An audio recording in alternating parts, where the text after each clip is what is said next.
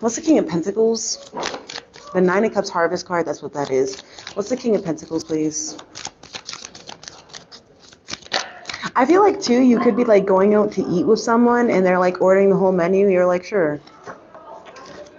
Like, you are so fucking sexy. Like, oh, the Nine of Pentacles. Yeah, you're like, sure, order whatever you want, get whatever you want.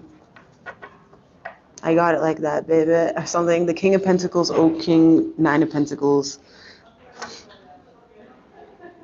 I feel like you just kind of, like, someone really entertains you.